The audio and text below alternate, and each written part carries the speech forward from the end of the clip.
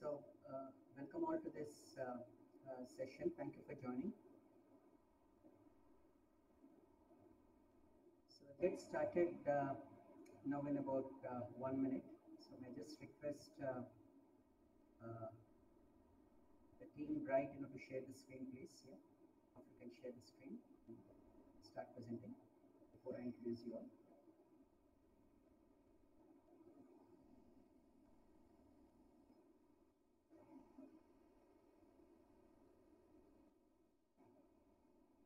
Amrita, Nihal, Sonu, Aisha, Akshara, Anaga.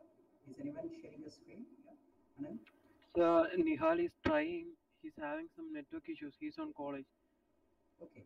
Otherwise, should I share screen for you? Yes, sir. Yes, sir. He's trying. Yeah. No, I can also share screen for you if you want. Hmm? Nihal is RJ. The same link, right?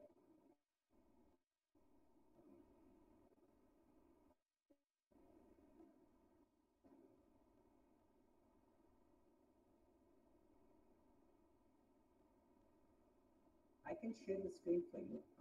Share the screen for you if you want. You can get started. Malvika? Yes, sir. So if you can share, it's okay. It's fine. Yeah. I can share the screen. So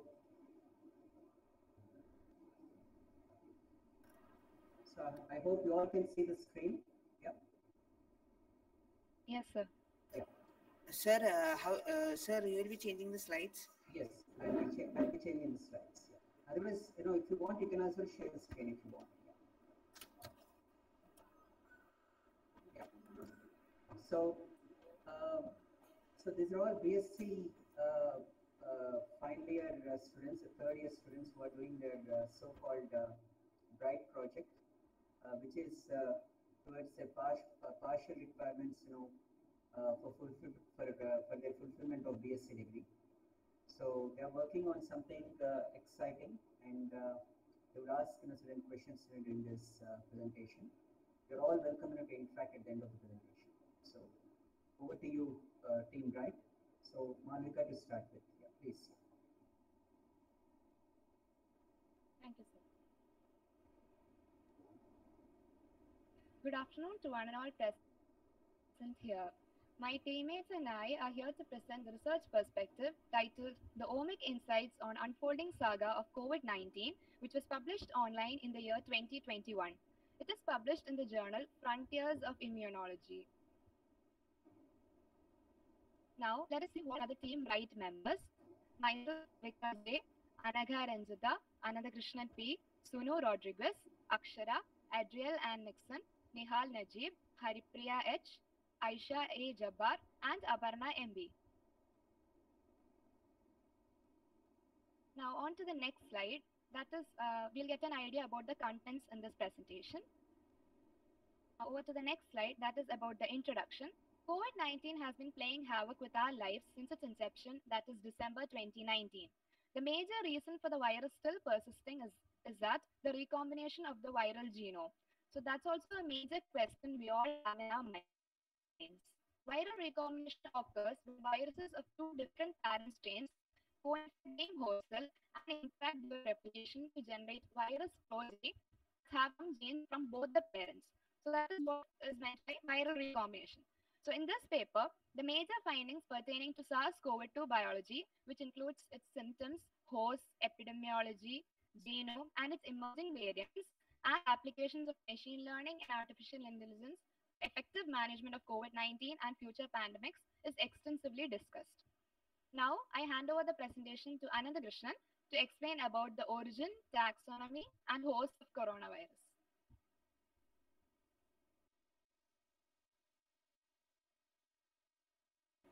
Sir, next slide.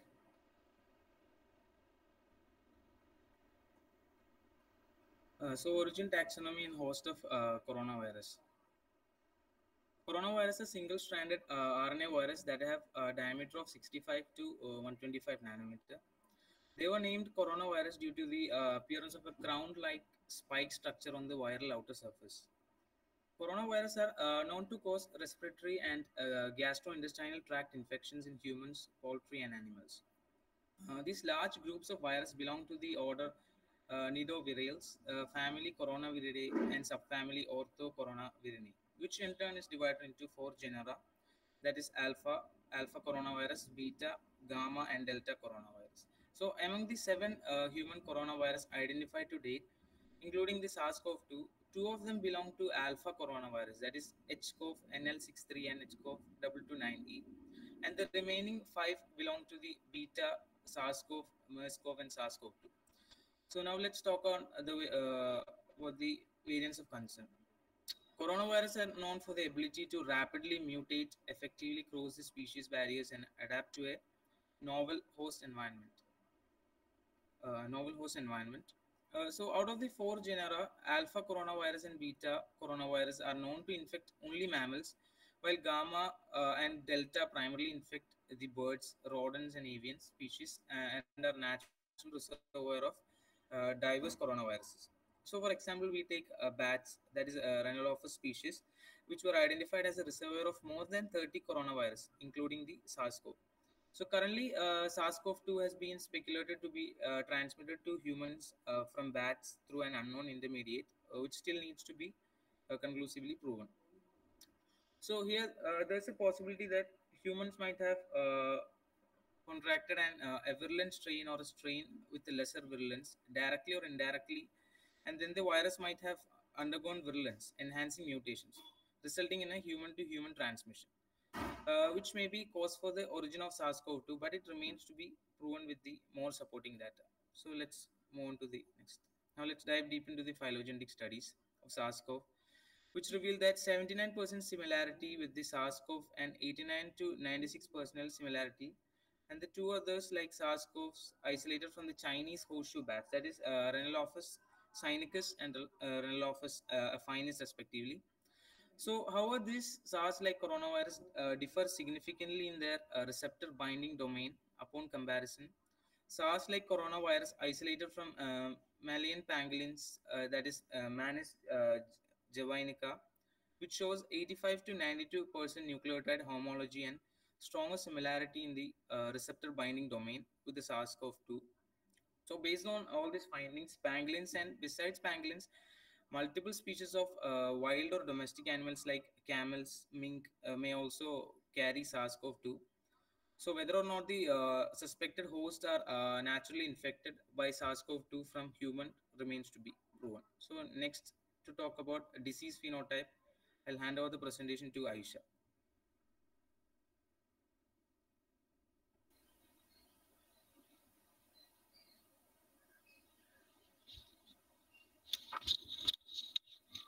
Thank you, Anandakrishnan, for the wonderful demonstration. Good afternoon. Myself Aisha Jabbar, and I'll be dealing with the topic disease phenotypes associated with SARS-CoV-2. As we all know that coronavirus is associated with many disease phenotypes. For example, like it causes pulmonary dysfunction. We know that corona leads to pneumonia, and when this pneumonia progresses, more of the air sacs can become filled with fluid leaking from the tiny blood vessels in the lungs, which causes shortness of breath and can lead to lung failure. And other diseases like hematological alteration, which is a reduced platelet count, inflammation, which is mostly seen in adults, liver and kidney dysfunction, which may be due to the presence of the SARS-CoV-2, the inflammation induced by the disease, cardiac muscle injuries, electrolyte imbalance, coagulation dysfunction, and some other diseases associated with this COVID-19. And this coagulation dysfunction increases the risk of venous and arterial thromboembolism. Venous thrombosis is when the blood clot block a vein. Veins carry blood from body back into the heart. Arterial thrombosis is when the blood clot block an artery. This thromboprophylaxis protocol is implemented by treating COVID-19 patients. There are many other disease phenotypes associated with this COVID-19 which are still being discovered. Moreover, the diabetes, hypertension, cardiomyopathies like comorbidities make the disease management even more challenging. So, over to the next slide. Some people may develop symptoms like fever, cough, high temperature, loss of taste. We all know the symptoms of corona. So, these people can be easily identified. Whereas asymptomatic individuals, we may not be able to identify them. Thus, it become more difficult and the viral transmission may also increase. Therefore, we need the serological markers to enable the identification of asymptomatic individuals. Antibody test is a screening test for COVID 19 antibodies in your blood. So it tells if you were previously infected with the virus that causes COVID 19. The antibody test does not look for the active viruses, but it checks whether your immune system has responded to the infection. Thus, we can understand if that particular individual had a previous exposure to the virus. So, on to the next slide. One of the most commonly used mathematical algorithms to describe the diffusion of an epidemic disease is the SAIR model, which we have applied to compute the number of infected, recovered, and dead individuals on the basis of the number of contacts, probability of disease transmission, incubation, and infection. So S is the susceptible individuals, means those able to contract the disease. E is the exposed individuals who have been infected but are not yet infectious. I is the infective individuals capable of transmitting the disease. R is the recovered individuals, those who have become immune. So on to the next slide. The susceptible exposed infectious recovered compartmental mathematical model for the prediction of COVID 19 epidemic dynamics incorporating pathogen in the environment and intervention. The next generation metrics approaches was used to determine the basic reproduction number R0. SARS-CoV-2 have an R0 value of 2.03. R0 is a term that indicates how contagious an infectious disease is. So if this R0 is less than 1, the disease will perish in the population, and if this R0 is greater than 1, the disease will spread faster. So R0 of 2.03 implies that the pandemic will persist in the human population in the absence of a strong control measure. Results after stimulating various scenarios indicates that disregarding social distancing, hygiene measures can have devastating effects on the human population. The model shows that quarantine of contacts and isolation of cases can help halt the spread of novel coronavirus. We know that what are the precautions that we take today, like wearing the mask, PPE, so, the virus can also affect other organs such as the gastrointestinal tract. SARS-CoV-2 uses angiotensin converting enzyme 2 as a viral receptor for the entry process, reported to be highly expressed in the gastrointestinal epithelial cells. And the most common symptom associated with it is anorexia and diarrhea. In about half of the cases, this viral RNA could be detected in the stool, which is another line of transmission and diagnosis. So, there is a need for the screening multiple clinical specimens from a single patient other than this nasopharyngeal swabs such as lungs and tracheal aspirate, blood, pleural fluid, and the fecal samples. And vertical transmission of the disease is also identified. That means that the fetus or the neonates can be infected from the infected mother. And that's about my topic. Thank you. Now I'll be handling the presentation to Akshara. She'll tell you about the SARS-CoV-2 genome and its variant.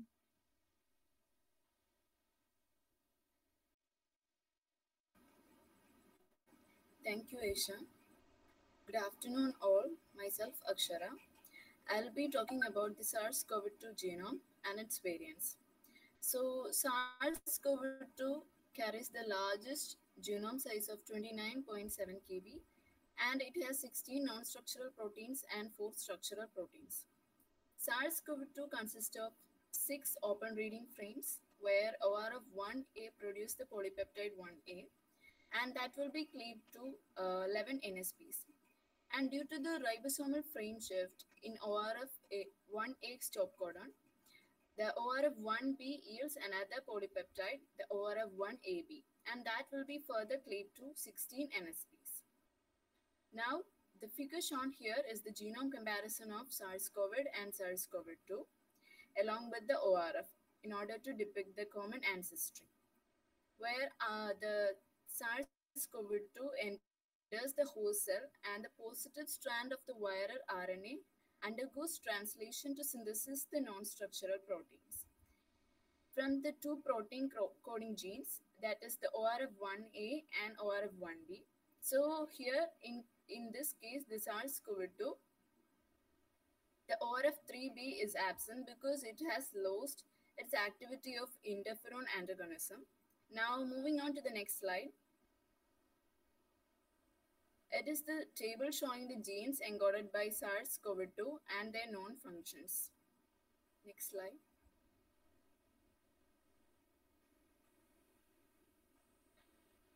Now we are talking about the viral host interactions. So several viral structural and accessory proteins and a number of host proteins interact with the viral RNA. So according to the studies, SARS-CoV, SARS-CoV-2 and MERS-CoV, they share many similarities and as well as differences in their genomic and phenotypic structure. That is actually responsible for their pathogenesis. So as you can see in the figure, it is showing the 5' UTR and the 3' UTR and coding regions of SARS-CoV, SARS-CoV-2 and MERS-CoV. The RNA polymerase of most of the RNA virus either lack or have poor proofreading activity. So as a result, the single-stranded RNA virus, they mutate faster, and that allows the virus to evolve faster and develop resistance to the drugs, vaccines, and they can switch the host. Thank you. Now I hand over the slide to Nihal in order to explain the variants of concern.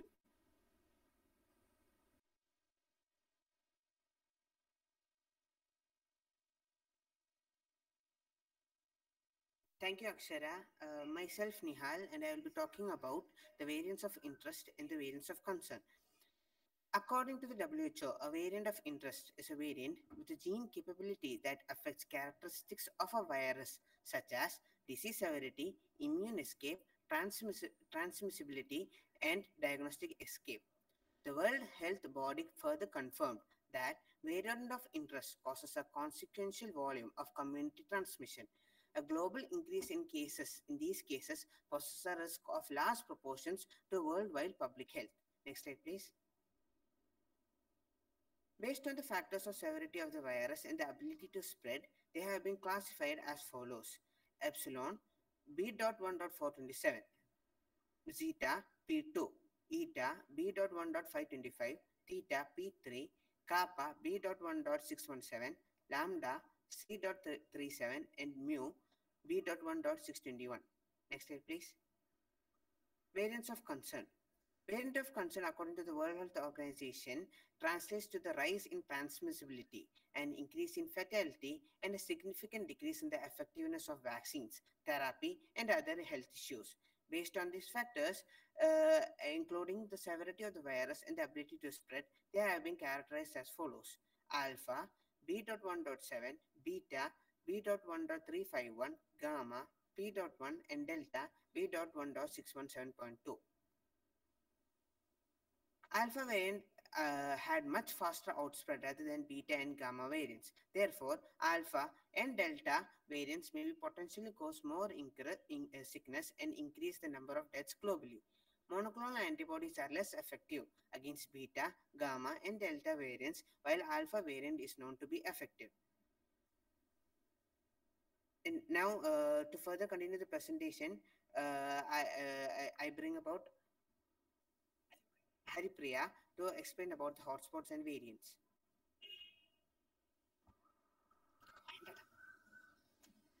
Thank you, Nihal. I am Haripriya and I will be talking about hotspots and its variants. Researchers have identified several mutations in SARS-CoV-2 genomes, which makes the variants as hotspots. Eight novel mutations were identified, which are additional to the previously identified 5 hotspots. From the 8 novel mutation hotspots, one was in the RNA-dependent RNA polymerase gene, which is involved in proofreading activity. A non-synonymous mutation had happened in RDRP gene, that is, proline is changed to leucine, and these changes affect the proofreading ability by disrupting the interaction with other protein cofactors. This will also influence the mutation rate and enhance viral replication, which in turn influence the mortality rate. Another importance of this mutation is that it may provide drug resistance to the virus because several polymerase inhibitors which are currently in clinical studies have targets that are adjacent to the mutation identified, but this needs to be experimentally proven. By introducing algebraic topology based machine learning, SARS-CoV-2 spike protein and ACE2 receptor binding free energies were analyzed, which helped in the identification of a number of mutations. Future SARS-CoV mutation may result in more infectious strains than the original Wuhan strain, which is the assumption made by cluster analysis and transmission dynamics. Phylogenetic analysis of approximately 1,400 SARS-CoV-2 genomes, which is isolated from India, yielded 7 clusters. From these, one was unique to India and it contains 3 variants. In these 3 variants, amino acid changes are occurred in ORF1A, RNA-dependent RNA polymerase, ORF1B, and nucleocapsid genes. Of these, the mutation N97B in RDRP has happened in its NIRAN domain. NIRAN domain is an N-terminal domain of the viral polymerase NSP12, which is essential for the replication of virus. Thus, this mutation has importance in RNA binding and nucleotidation activity. The SARS-CoV-2 variant carrying D614G mutation in the spike protein is considered as the most prevalent variant. Some of the studies have shown that this mutation mediates more efficient ACE2-mediated transduction and more efficient interactions. Among the 3 sublineages of B.1.617, the variant B.1.617.1.2 is considered as variant of concern by World Health Organization because this variant shows higher transmission rates and reduced utilization by antibodies. Thank you. Now I hand over the presentation to Nihal to further continue the presentation. Thank you, Haripriya, for the presentation. Now, continuing on to my slide, I will be talking about host pathogen interaction, comorbidities, and immune response. Next slide, please. Virus element of any virus bind to host cell surface receptors for viral entry and multiplication. HCOs recognize protopeptidases as receptors also, except HCO-NL63 and HKU1, which recognize sugar molecules for cellular attachment. Certain examples of cellular attachments are example HCO229A for human aminopeptidase, MERS-CoV for human dipeptidyl peptidase, SARS-CoV and HCO-NL63 for ACE2 receptor. Next slide, please. S-glycoprotein at viral surface 71 mediates viral entry into the host. Now, the S protein have been divided into 2 subunits, S1 subunit and S2 subunit by the human protease, where the S1 subunit performs receptor identification and the S2 subunit helps in cell membrane arrangement. The S1 subunit has been further divided into N-terminal domain NTD and C-terminal domain CTD, both of which plays an important role in functioning of receptor binding domain of SARS-CoV and MERS-CoV. Next slide, please.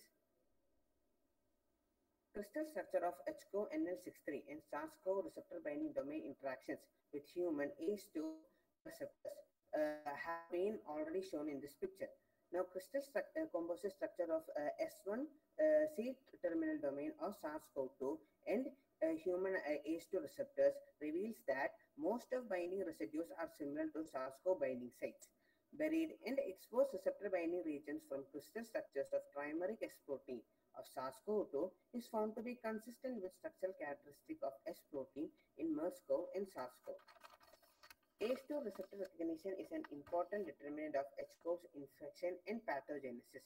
Therefore, it was assumed that SARS-CoV-2 receptor binding domain is less potent and exposed, given the spike proteins switching between lying down and standing up positions.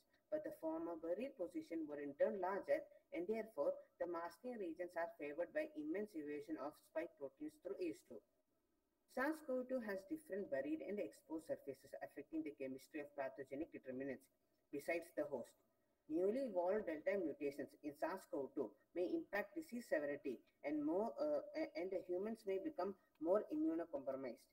Variant replications of many kinds, when compared to its predecessor variants, have been seen now these days. Therefore, whether or not vaccinated people have high chance to skip infection and transmission is under evaluation. Neutralizing of antibodies by body might be how the infection was evaded. Hence, study on Delta variants have been shown, which shows multiple mutations in S1 subunit, including receptor binding domain, seem to have concurrent epitope tags. Hence, knowledge of crystal structure of interactions between host and viral proteins is a necessity for repurposing of existing drugs, but also for discovery of new antiviral agents. Next slide, please. We have developed a bona fide network of HCO host interactome networks, which could be used to identify key putative candidates in interacting pairs responsible for the viral pathogenesis, as shown in Figure A.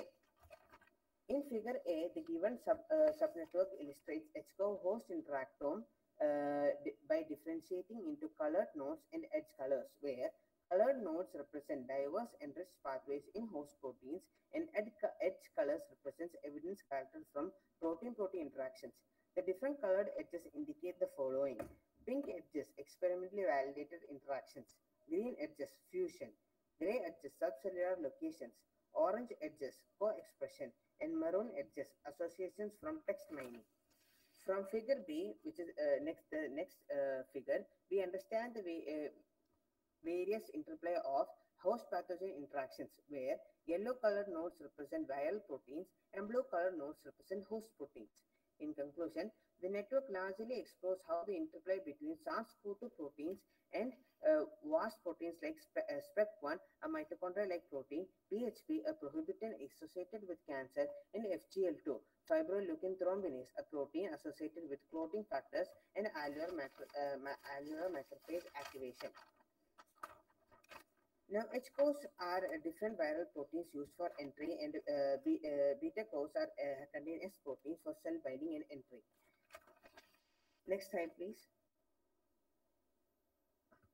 Factors affecting COVID-19 pathogenesis. Diabetic patients' high vulnerability to SARS-CoV-2 infection suggests that a new treatment regimen, along with administration of angiotensin-directed medications for diabetes in case of COVID-19 patients with diabetes.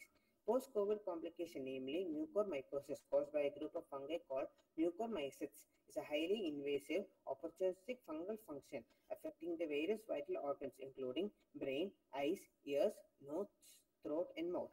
It is popularly known as black fungus and one of the factors for increasing the COVID-19 morbidity and mortality. Use of steroids can reduce inflammation in COVID-19 patients, but makes the patient more susceptible to the opportunistic black fungus infections due to increase in blood sugar level and reduction in immunity. Other factors which enhance the sensitivity to infection include smoking, age, and obesity, and hospital-acquired nosocomial infections, which requires us to do early diagnosis to find these opportunistic pathogens. Pulmonary disinfection, asthma, and bronchitis has also been reported to increase chances of SARS-CoV-2 associated morbidity and mortality. To predict the various environmental variants and comorbid conditions on progression of SARS-CoV-2 infection and vice versa, use of valuable tools like mathematical modeling and artificial intelligence can give us an edge. Next slide, please. An association between ABO blood group and COVID-19. Multiple studies on association of ABO blood group and COVID-19 concurs that individuals with blood group A exhibits a higher risk of SARS-CoV-2 infection, morbidity, and mortality, while individuals with blood group O exhibits a low risk of same parameters. Gullin et al. Has demonstrated the inhibition of adhesion of SARS-CoV expressing cells to ACE2 expressing cells by anti-A antibodies, explaining higher susceptibility of individuals of blood group A to COVID-19 infection. Further validation is required before blood groups can be used as prognostic markers. Next slide, please. Lower levels of vitamin D, A, and K appears to influence SARS-CoV-2 infection and disease progression. Therefore, their deficiency is accepted to be a potential risk for SARS-CoV-2 infection and disease severity due to the multifarious roles of these vitamins, which includes innate and adaptive immunity, maintenance of glucose and blood glucose levels, integrity and functioning of skeletal and non-skeletal tissues, among other functions. Uh, so, vitamin D and K deficiency is very important. Next, to continue the slide, I hand over the presentation to Sunu to talk about SARS-CoV-2 hijacking mitochondria to induce infections. Thank you, Nihal. Moving on to my part, emerging evidence suggests that COVID-19 hijacks mitochondria of immune cells, replicates within mitochondrial structures, and impairs mitochondrial dynamics, leading to cell death. Mitochondria are the powerhouse of the cell and are largely involved in maintaining cell immunity, homeostasis, and cell survival or death. Mitochondria have been known to be involved in inducing innate immune responses, primarily against viral attacks. Damage to the mitochondrial membrane during viral infection causes mitochondrial DNA to leak into the cytoplasm. In addition to the viral genome, cytosolic surveillance systems that recognize these cytosolic DNA termed danger-associated molecular patterns detect the presence of mitochondrial genome in the cytosol. The recruitment of macrophages and dendritic cells is triggered by the recognition of DNA by cytosolic DNA receptors, which initiates an immune response and inflammation. As a result, any changes to the mitochondrial membrane during infection may result in an increased immunological response, which could explain the COVID-19 clinical signs. Moving on to the next slide, SARS-CoV-2 may manipulate mitochondrial function indirectly, first by ACE2 regulation of mitochondrial function, and once it enters the host cell, open reading frames can directly manipulate mitochondrial function to evade host cell immunity and facilitate virus replication. The ACE2 receptor and TMPRSS2, a transmembrane serine protease used by HCOs to enter host cells, both have the ability to modify mitochondrial activity, which could allow the virus to use mitochondria to its advantage in spreading to surrounding cells. We previously demonstrated that SARS-CoV-2 mutations can affect mitochondria despite the fact that ACE2 is regulated by its basic mitochondrial function. Furthermore, mitochondrial localization markers have been discovered in the viral transcript 5' and 3' UTR regions. Several SARS-CoV ORFs, including ORF9b, ORF3b, ORF7a, and ORF8b, have been found to be localized in the host mitochondria. The sequences are quite similar to those reported in SARS-CoV-2. Previous slide. SARS-CoV-2, indicating that SARS-CoV-2 transcripts are likely to able to localize in host mitochondria as well. Moving on to this part, this slide, several SARS-CoV proteins have been found to interact with mitochondrial proteins in the host, although the biological significance of these interactions is unknown. COVIDs have been reported to live in ER-derived double membrane vesicles to prevent host immunological responses. Thus, they have been adapted to live in mitochondria-derived vesicles for the same reason. The findings imply that mitochondrial hijacking is an important mechanism in SARS-CoV-2 infection, and that medicine that specifically restore mitochondrial function and promote biogenesis could be useful anti-inflammatory medications in COVID-19 treatment. Non-structural proteins are being studied to see if they are an important part of this mechanism, while it's unclear how the virus RNA gets into human cells, mitochondria. It's possible that it interacts with ACE2 receptors to regulate mitochondrial function. Increased ACE2 levels have been demonstrated to improve mitochondrial function. As SARS-CoV-2 infection causes mitochondrial hijacking, it has a negative impact on cellular bioenergetics, resulting in asphyxiation and causing death. Now, Anaga will take over the presentation to explain about disease management of COVID-19. Thank you, Sunu. Good afternoon, all. Myself, Anaga. So, next, let's look into the disease management options of COVID-19. So, here the authors have actually looked upon various treatment options and repurposing the existing drugs, which may have the potential to become the COVID-19 treatment options. So, so these are the few of the treatment options. So, let's look into each of them. So, next slide, please. So the first one is the antiparasitics, which are actually a class of medications which are used for treatment of diseases caused by parasites. Well, studies have found that antiparasitics such as chloroquine, and ivermectin can be used against COVID-19, which is a viral infection, by repurposing the drug against it. While some studies showed promising results, others were kind of inconclusive. Next slide, please. So next is the antiviral compounds, which are a class of medications which are used against viral infections. So antiviral drugs do not destroy their target pathogen. Instead, they inhibit its development. So some of the antiviral compounds which showed the most promising outcomes include remdesivir, favipiravir, lopinavir, and ritonavir. So let's look into each of them. Next slide, please. So the first one is the remdesivir, which is actually an analog of adenosine, and it acts by entering the cell and gets phosphorylated into remdesivir metabolite triphosphate, which acts on the viral nascent RNA and inactivates it by the premature termination of the RNA synthesis. Now here it's the favipiravir, which is yet another FDA-approved drug against influenza virus. But it has been shown promising results which suggest that it can be used against SARS-CoV-2 by inhibiting the viral RNA polymerase.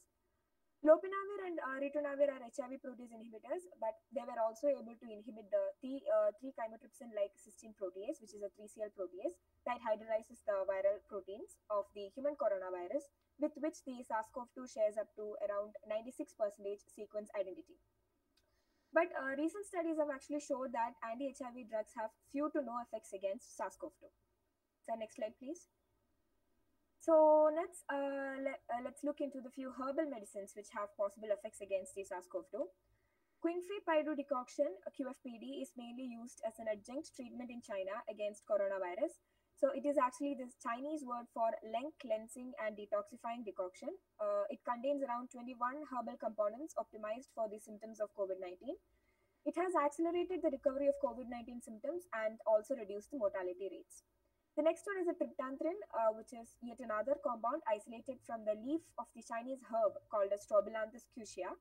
So it actually displayed an antiviral activity against the human coronavirus NL63 in a cell-type independent manner in vitro. And also in addition to this, several active phytoconstituents, which are basically non-nutrient active plant chemical compounds or bioactive compounds, which are responsible for protecting the plants, were isolated, and they were obtained from medicinal plant species such as Curcuma longa, which is turmeric, Withania somnifera, which is ashwagandha, Tinospora cordifolia, which is giloy, and Osmum sanctum, which is tulasi. These are all under molecular docking studies to identify compounds with the potential to inhibit the SARS-CoV-2 proteins. So administration of oral curcumin with piperine as an adjuvant symptomatic therapy in COVID-19 treatment could substantially reduce the morbidity and the mortality, and also ease the logistical and supply-related burdens on the healthcare system. Curcumin could be a safe and a natural therapeutic option to prevent the post-COVID thromboembolic events. So here, in this slide, it states about the MTDTI. So basically, in order to identify the potential new drug and the existing drugs for the treatment of COVID-19, different computational tools have been developed, such as the artificial intelligence, which can predict the structure of the SARS-CoV-2 proteins. So here the authors have taken molecule transformer drug target interaction, MTDTI, as an example. So with this tool, they were able to find atazanavir, which is an anti-HIV drug, to possess the highest inhibitory potency against the SARS-CoV-2. So next slide, please. So molecular docking is a technique that predicts the preferred orientation, affinity, and interaction of a ligand in the binding site of a protein. So docking studies of nizolidine and heparin from Nigella sativa with 3CL protease showed an improved docking score for ligand binding free energies compared to the chloroquine, hydroxychloroquine, and favipiravir. A chemographic analysis of the anti-CoV structure activity information was actually obtained from the public database called as Kimball, which is an open data database containing all the binding and the functional information for a large number of drug-like bioactive compounds. Next slide, please. So by carrying out molecular modeling, docking, and molecular dynamic simulations for the viral protein RNA-dependent RNA polymerase, Elfiki AA built a model for the viral RDRP to test its binding affinity to some of the clinically approved drugs and its candidates. So after screening the crystal structure of SARS-CoV-2, 3CL protease via the virtual docking predicted several promising drugs such as carfilzomib, eravacycline, valrubicin, lopinavir, etc. that can act against the SARS-CoV-2. In a similar docking study, along with the HIV protease inhibitors like lopinavir, isoniazid, indivavir, and ritonavir, new molecules including metizazone, which is an antiviral drug that inhibits the messenger RNA and the protein synthesis in pox viruses, along with two others, were predicted to bind and inhibit the 3CL protease of SARS-CoV-2. Next slide, please. So the synergetic studies carried out on lopinavir, oseltamivir, and ritonavir showed that when used together, these drugs showed a greater binding affinity and inhibition of the viral protease proteins than when used alone. In another docking study, around 1.3 billion compounds from the ZINC15 database were docked against the active site of the SARS-CoV-2 3CL protease using the deep docking platform, which provides a fast prediction of the docking scores. So here the authors identified the top 1,000 potential ligands for SARS-CoV-2 3CL protease. So the potential drugs from the ZINC15 database were screened for their binding affinity for the S protein and the 3CL protease of SARS-CoV-2, and the findings identified zanamivir, indinavir, and saquinavir as compounds with the highest binding affinities for 3CL protease. So next slide, please. So for emergency use in India, 2-deoxyglucose, 2-DG, which is an anti-cancer drug, has been approved as an adjunct therapy against COVID-19, and it acts by inhibiting the host glycolytic pathway, anti-inflammatory actions, and interacts with viral proteins. Now I would like to hand over the presentation to Aparna to talk about the machine learning heuristics and the artificial intelligence for COVID-19 management. Thank you. Thank you, Anagha. Myself, Aparna. My topic is machine learning heuristics and artificial intelligence for COVID-19 management. So next slide. Artificial intelligence and machine learning have offered an effective tools and algorithm to combat COVID-19 pandemics. AI has been monitoring COVID-19 patients in determining the mortality risk, disease cluster identification, disease diagnosis and management, contact tracing through geotagging. It was first used after the first outbreak, to track those who are in quarantine.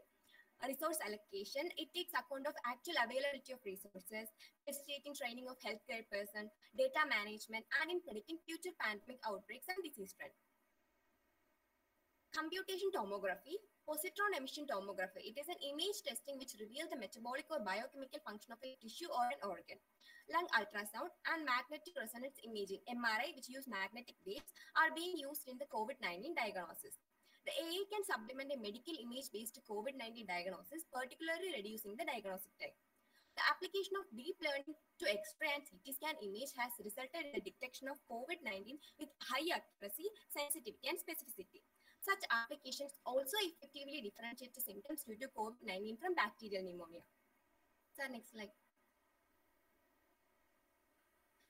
Intrinsic SARS-CoV-2 virus genomic signature in combination with machine learning alignment-based approaches have effectively fast, scalable, and highly accurate.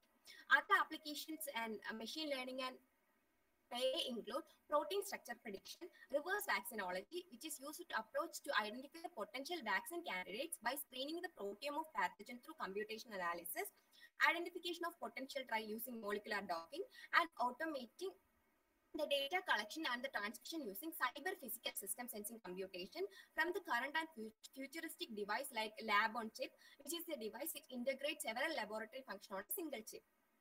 There are quite a number of diagnostic methods used to detect the SARS-CoV-2. For the detection of RNA, we use RT-PCR, that is real-time reverse transcription polymerase chain reaction, which is used for detecting the presence of genetic material in any pathogen. As we know, it is a gold standard method for screening and diagnosis of early phase of infection, and it has certain advantages.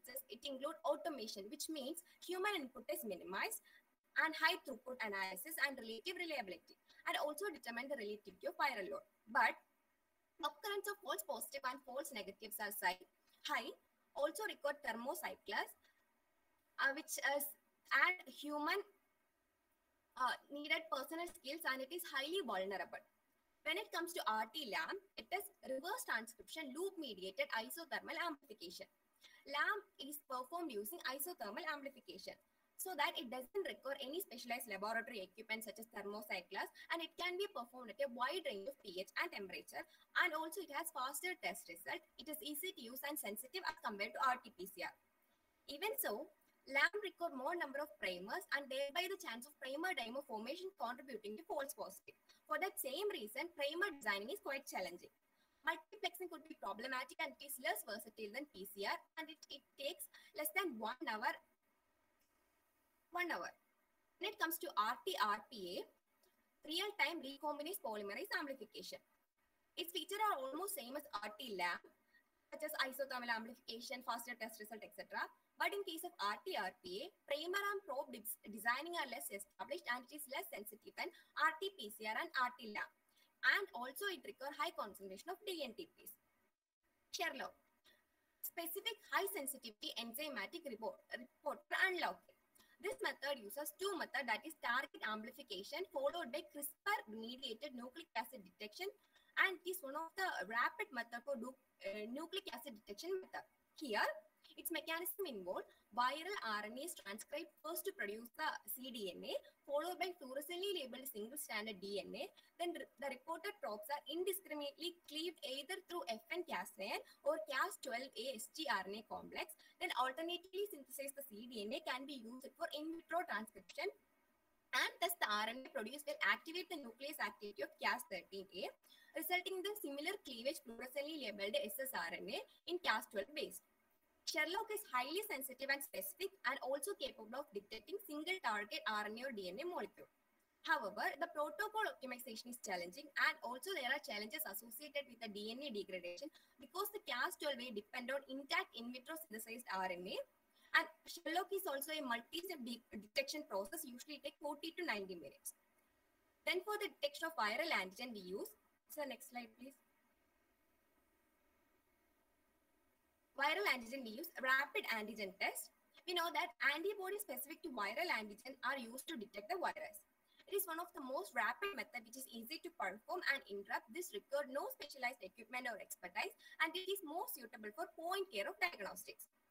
It also has certain disadvantages such as high titer antibody which is produced within a month or a week are not sensitive and specific as nucleic acid based approaches, and often the confirmation of negative result by rapid antigen test require the RT-PCR to rule out the infection, and time taken for it will be approximately 50 minutes. Thank you. Now I'm handing over Malavika for further explaining. Thank you, Aparna. So now we have two more methods, that is lateral flow assays and ELISA. So about lateral flow assays, what are the features? First of all, it will detect IgM and IgG antibodies very quickly. Then there's direct detection from plasma serum, whole or fingered blood, and it requires very amount of sample. Then it also has long shelf life, and the instruments or specialized expertise is not required in the case of lateral flow assays. But then there are also certain disadvantages to the same. That is, the confirmation of the negative results by rapid antigen test, it requires RT-PCR to rule out the infection. And it also requires highly purified antigens for accuracy. Then we have ELISA, that is enzyme-linked immunosorbent assay. So over here, the advantages include it can detect both antigen and antibodies. It's highly sensitive in detecting antiviral antibodies, as well as it will allow for high throughput analysis. On the other hand, there are disadvantages, that is the clinical performance data is rare. Then cross-reactivity has also been reported in the case of ELISA, and the cost per test is very high compared to the other tests. So on to the next slide. So coming to the conclusion part about this presentation, COVID-19 undoubtedly has turned out to be one of the most destructive pandemics in recent history, having a negative impact on all the aspects of human life. An exhaustive list of potential treatment options and repurposed drugs targeting various stages of virus life cycle are present, which are under further trials and studies. They have attempted to summarize the various critical findings pertaining to COVID-19 biology from detection to treatment. We also saw about the origin of coronavirus, molecular modeling, docking studies, weight concern, as well as machine learning heuristics for COVID management. Further studies and investigations are very critical at this point in order to decipher more about mutations and recombinations in the virus. Next, I hand it over to Nihal to continue.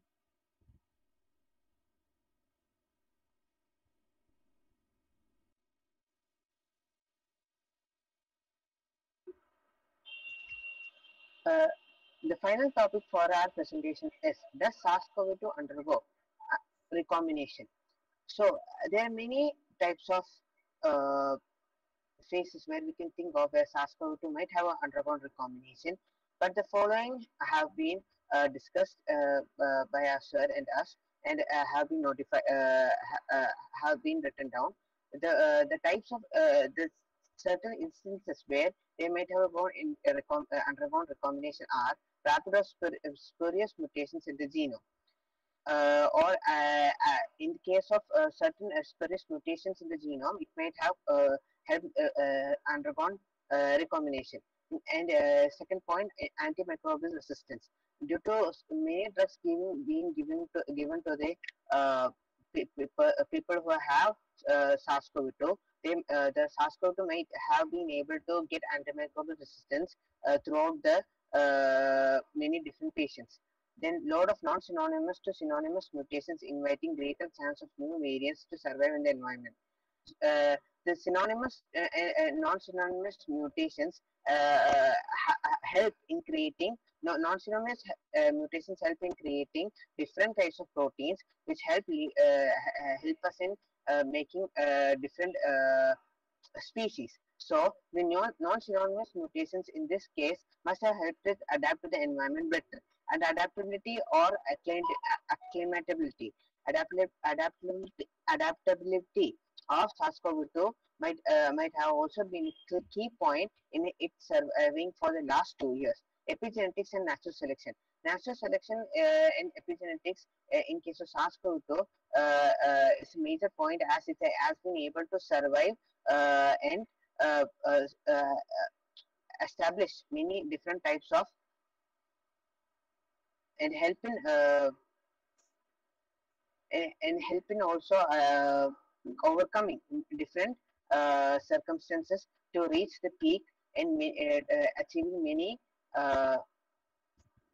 mutations. Finally, I thank our dear mentor Prashant sir for giving us an opportunity to present this amazing review paper. I also thank my team members for giving their effort and time to create such a wonderful presentation. And lastly, I thank our participants who have used their precious time to attend our presentation. Thank you and have a good day. Thank you very much, Team BRITE, for the wonderful presentation. Starting from everyone, Malvika, Anaga, Aparna, Nihal, Haripriya, Aisha, Akshara, Sunu, Anand. I think they have been, absolutely amazing. I think we should have some quick Q&A session. So, any questions now for them, please, for the Team BRITE?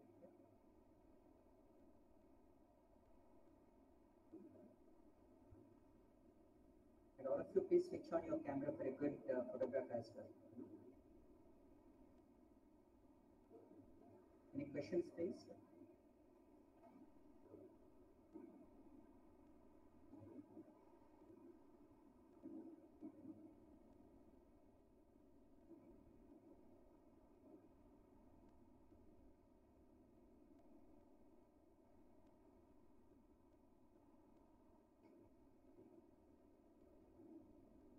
So if not, probably I'll ask one or two questions to the Team BRITE.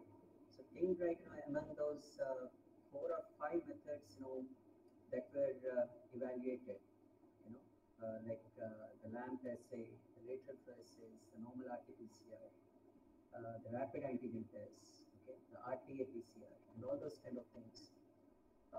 What is the commonmost limiting factor, or a very important thing that you as microbiology undergraduates would like to see? Do you see any limitation or any important thing among all these particular methods, detection methods?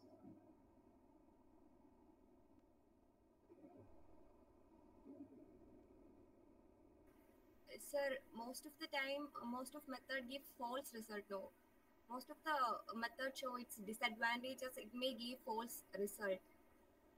Right. It may give false positive or false negative. Right. That's because of evolving variants, of course. But there are certain probes that are automatically detected, and from time to time, probes are put on, and the commonmost, of course, probes are already there for RT-PCR. It's the most sensitive test, but there is still, if you look into the even the most sensitive test, even the easiest test like the rapid antigen test, or even the commonmost RT-PCR or the LAMP assay, could you think of any one common limiting factor?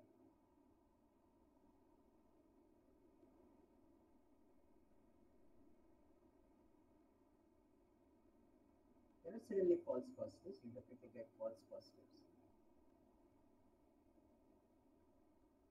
Could you think of that? Okay. So this begets a very important question on. Yeah, Amrita. Yeah, go ahead. Yeah. So like RT-PCR, it's possible that it may not detect for the patients who have cleared the virus and from the disease. Like I think theirs too will be like detected. I mean, it won't be detected in the case of RT-PCR. It could be, but if you take all this 4 to 6 methods, the common most limiting factor that probably I could think of is the probe detection. Okay, having those specific pattern, there's something called patterns, as I was trying to tell you. So you have a small region of your RNA, okay, in the virus that needs to be detected in a simplest qRT-PCR or LAMP based as well, or even a kind of an antigen specificity is there. Okay, that should be detected in your particular sample. But sometimes you'll get a lot of false positives. But you take LAMP assay, you take RT-PCR, you take a qRT-PCR, you take a rapid antigen test, okay, or the lateral flow assay. The commonmost limitation is that kind of probe detection. Okay, the probes are detected well. Okay, then you could do it. Leave aside the easiest way to perform those particular things. So this is certainly a challenge, and this challenge can be overcome by doing identifying an accurate patterns. So there's something called for an immunity to be evaded. There's something called pattern recognition receptors. These are all the short signature sequences that you find in your sequence. If you can detect those sequences and consider them as probes, that can be wonderful asset for your diagnostic tests. Okay. Is that clear? So still there is a kind of a challenge, despite several cases popping up, several tests popping up. Still there is a kind of a limitation. So any questions to the wonderful team, right? If not, I would request everyone to give a something round of applause to them. I think they've done a very wonderful job. I would just like to request everyone to switch on your camera, please. Then all smiling faces. We hardly see your faces without masks. Okay? Yes. Then who would like to join? Can you come? Would you like to join? Okay. Smile. The cheese. Yes. Another one. You all have 32 teeth, right? Yes. Yes. Thank you. Thank you so much. Thank you for your time. See you on Monday and have a great time. Take rest. Bye. Thank you, sir. Thank you, sir. Thank you, sir. Thank you, sir.